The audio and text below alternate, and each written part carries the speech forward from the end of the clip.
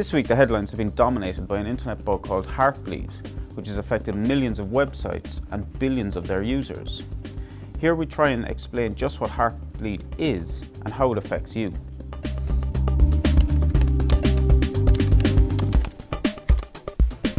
The Heartbleed bug is a small flaw in the code of the OpenSSL library, which is a piece of open source software which is used by millions of websites to secure and encrypt its communications.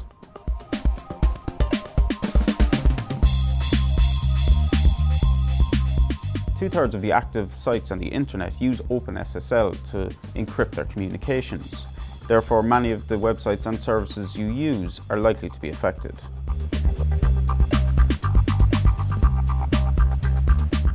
Anyone exploiting the Heartbleed bug could have stolen huge amounts of information, such as usernames and passwords, credit card information, and possibly even the security keys used to encrypt website communication.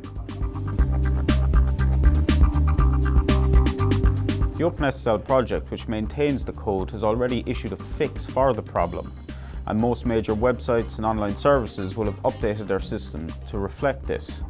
Hopefully, most of them will also have issued new encryption keys to help protect their customers even further.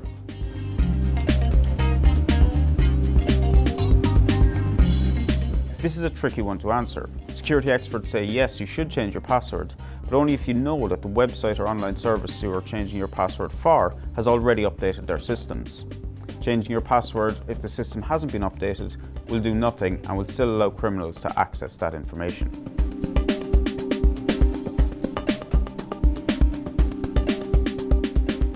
It's very hard to know what the fallout from the Heartbleed bug is going to be. Some evidence suggests that people have been exploiting this bug for the last 6 months, long before it was made public this week. But it's likely that we won't know the full ramifications of the Heartbleed bug for many years to come.